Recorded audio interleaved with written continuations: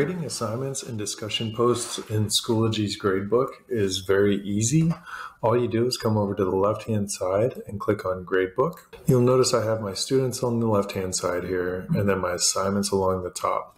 I can tell that a student has submitted when the little paper is showing up in their box. These students that don't have that have not yet submitted. This is a discussion post in this column, and I can tell that this student has contributed to the discussion because the little speech bubble is there. So two ways that you can do this. I can either click directly on the name of the assignment, and it will take me to the assignment page. So this is the assignment. Here's my description. There's the rubric. I can click on in progress and see what students have done. Now, these two students haven't even opened the assignment, so that tells me real quickly that I need to have a conversation with them. If I go to submissions, this student submitted the assignment on time. Their assignment will show up in line right here, so I can just go through and read it right here without having to go to another page.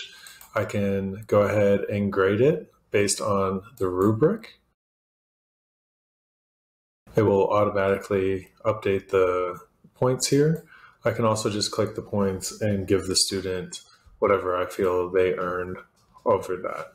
And then I would just click save. And that's how I would grade that assignment. For discussion post, I can click on the speech bubbles or I can click on the name of the discussion, just like with the assignments over here. So if I click on there, it's going to take me to the discussion page.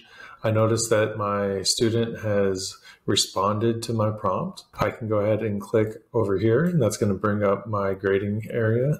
If I had attached a rubric, that's where I could grade from that as well. So I can give the student a grade right here. I can leave some comments.